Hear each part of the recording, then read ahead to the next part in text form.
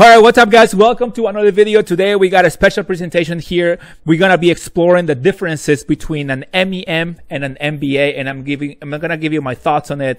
I'm going to give you my opinion on which one I think it's going to be better. Okay, so this is based on a question that I got off YouTube, so I'm actually going to post a video of the question of our friend who asked the question. So very thankful for your question, and I think this is a very interesting, and I think it can help a lot of people.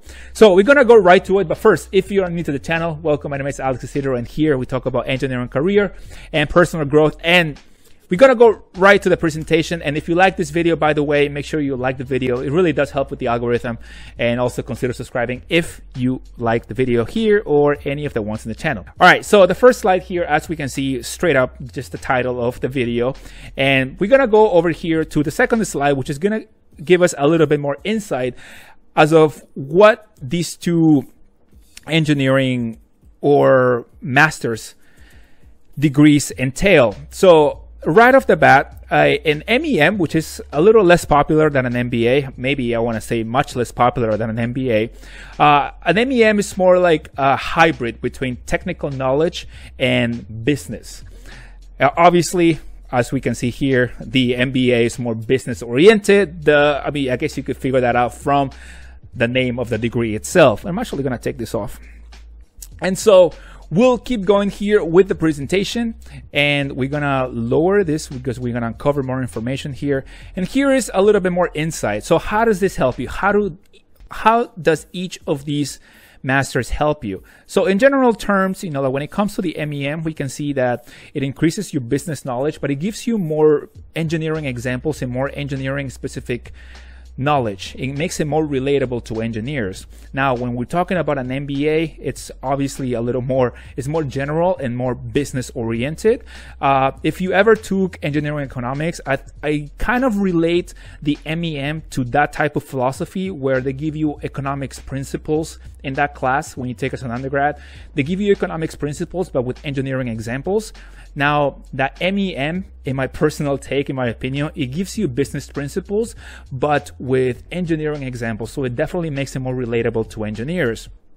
Now, obviously, when we're talking about the MBA, we just get general knowledge on accounting, finance, marketing. But I mean, I think the background and the main purpose of these two is just to increase your business knowledge. One is just the MEM is just a little bit more relatable to engineers. Not only that, but it also helps you increase your knowledge in a specific engineering field that you may want to explore, whether it's mechanical or electrical or industrials and whatnot. So we'll keep going here with the presentation, and we're going to uncover more information.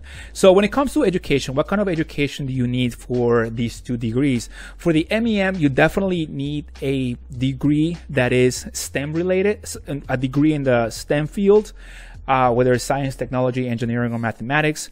And I think also, like, I personally think that if you are a math major or technology or science major and you want to bridge the gap and you want to have an engineering title on your name, maybe an MEM, I think, can definitely help you do that. But as an engineer, since you already have all the technical knowledge, obviously you already have the title of an engineer, so you'll be okay. You wouldn't get an MEM just for those reasons, to have the title of an engineer, obviously. Now, when it comes to what kind of education you need for an MBA, believe it or not, I was actually surprised, a little shocked to see this. Apparently, you don't even need a bachelor's degree. And I'm going to list all my sources at the end of this video and at the end of the presentation. But generally, people that get an MBA, people usually that apply for an MBA have a degree, a bachelor's degree in one of the STEM fields in business. And also there are other fields that are eligible to apply for an MBA. Okay, so we keep going here with the presentation, guys. Thank you for staying with me. So how long do they take? Nominally, they can take 2 years each. Just like a regular master's degrees. It really depends on your situation, how many classes you take per semester. It can take 2 to 3 years, you know, but nominally we want to say that 2 years. Okay, so what kind of jobs would you get when you major in either one of these fields and either one of these masters?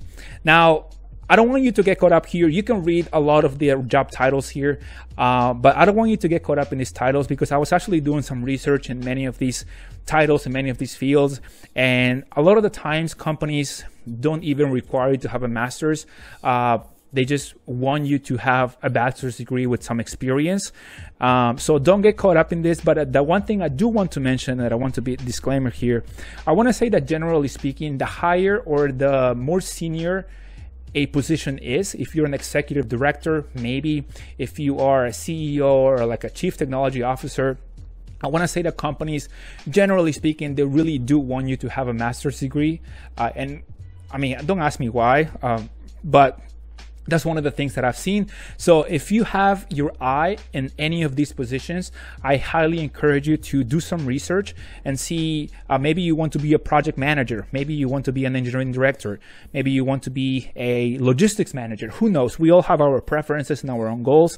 So I highly encourage you to search for those jobs, look at the description, look at the job requirements to see what kind of, to get an idea of what kind of, degrees or what kind of experience they require, so that you can get an idea whether or not you're even gonna need a master's degree.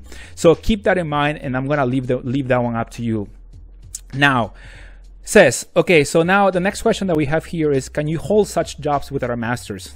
Again, I want to say that yes, but it's really going to depend on the company. For an engineering position, generally, I want to say it's just tough because there's so many variations, so many companies, and it's not, all the companies have different requirements. So it's very, very tough. But generally speaking, I want to say that for an engineering position and you want to go up the ladder as an engineer, technical, you kind of don't need a master's unless you are an expert or a leader position as an expert and in an engineering field as a head researcher or a head development manager or a lead or something along those lines.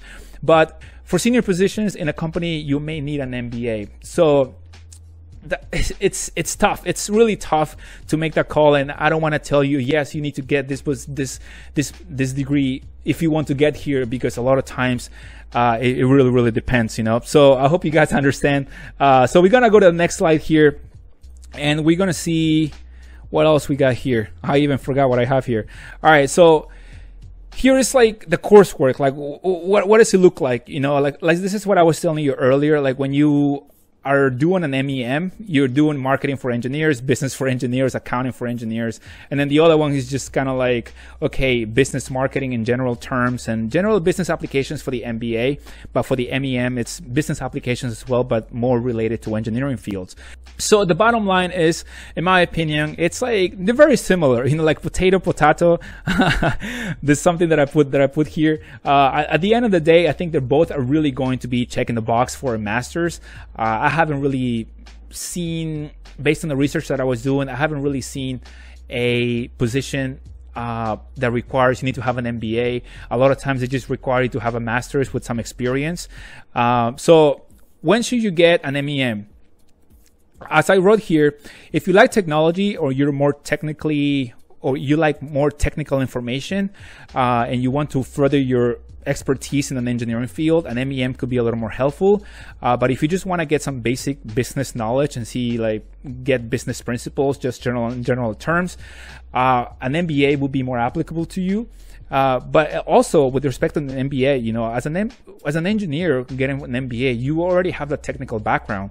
So unless you really, again, want to further that technical knowledge, then an MEM will be helpful. But generally speaking, an MBA will do the job.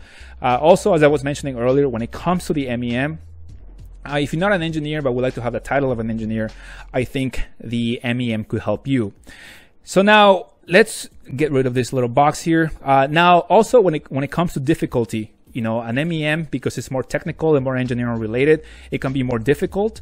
But when it comes to an MBA, for an engineer, at least, or for maybe for anyone with a STEM degree, with STEM background, it can be easier because you already have obviously some technical background. You already went through, you already seen some stuff, you know what I'm saying? And then also with an MBA, you may have more school options because it's more popular. And an MEM, there aren't really that many schools that really provide it. I've only seen a handful of those, but I think it's because it's a fairly new field. So we go towards the conclusion here in the last slide that I have here, guys. We're going to keep uncovering more information here. Okay, so here's my final thoughts. We're going to go one by one here, and stay with me until the end because I'm going to explain what I mean by each one of these. So the bottom line, in my personal and humble opinion, is that this is just another way for people or for schools to squeeze more money out of its students. You know, I mean, you could literally just do an MBA and then you'll be okay. That's even if you need an MBA. If you are sure you want a master's and you need to get a master's, then sure, go ahead and get it. But I mean, man, I think it's just another way for schools to get money out of you. And then so just like, it's just the marketing, you know, they can teach you here and there, more technical experience. I mean, more technical knowledge, with an MEM, but I mean, are you really going to use it? You know? And then I also mentioned here that at the end of the day for engineers, like I mentioned earlier, a master's a lot of times is kind of like a preferred qualification, but depending on the position that you're applying to, a bachelor's is going to do it with a couple of years of experience, you know, so to keep that in mind.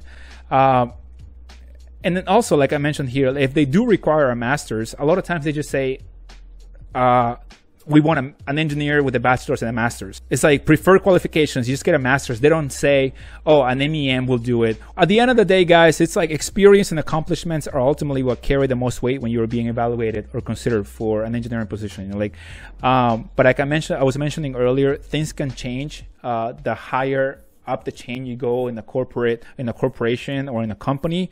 Like I said, generally speaking, I want to say that for senior positions and based on my experience, I've seen a lot of people with MBAs and masters in systems engineering climb up the corporate ladder. Those are the ones that have the senior positions, the leadership positions, when it comes to the business side of things. But when it comes to senior engineering positions, a lot of the times I've seen people with an engineering degree and a lot of years of experience that really make it that far. Because the one thing that I want to make clear here, it's that you have two ladders, right? You have a company, and then in an engineering company per se, you have on one side, you have the engineering side when you become a senior engineer or principal engineer or a chief engineer. And then you also have the business side when you become maybe, who knows, an engineering director, or maybe you become I don't know, like a chief technology officer, depending on what kind of field you're in. So you're going to have these two ladders, and obviously the business side goes a little higher than the engineering side. But I want to say that, sometimes they're at the same level. But I want to say that for the engineering side, you may be okay with a bachelor's and a lot of experience. Again, I highly encourage you to look at those positions on your own, on a case-by-case basis to make the decision whether or not you need a master's. But on the other side, the higher up you go, I want to say that it's mostly certain that you're going to need a master's because that's going to make you eligible for application to apply for those positions, you know. And like I mentioned here, guys, like a master's just checks the box. An MBA, a lot of times companies just ask, hey, just get a master's. And I think that's one of the reasons why a lot of guys or a lot of engineers just get an MBA, because it's relatively easier than a master's in engineering. And it also helps you to get a general perspective or general insight into the business world. That's basically my take. If you put a gun to my head and you tell me, hey, you need to pick a master's, which one would you get? I would probably just go with an MBA. That's my call. It's more general, it's easier, or it could be easier than an MEM. And any experience that you would, or any knowledge that you would gain with an MEM, you will probably just be trained on the job and learn those skills over time. And your field and your company, it's going to be giving you that expertise that you would earn with an MEM. So an MBA, in my humble opinion, would do the job if you really are sure you want to get a master's. But ask yourself whether or not you really need it before you make the decision, you know. So that's what I think. And I have here a couple of other considerations to have, like obviously cost of the master's and obviously the expected salary. I want to say that they're fairly similar. It really depends, again, on your experience, your field, your locality pay.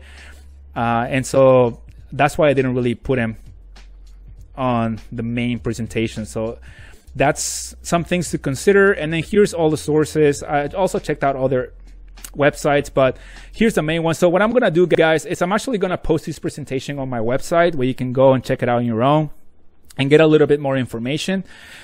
And by the bottom line is that I highly encourage you to do your own research. Maybe if you have a specific position in your mind and you want to like go after that, okay, ask yourself, okay, what kind of education do I have? Do I really need a master's? How many years of experience do I need?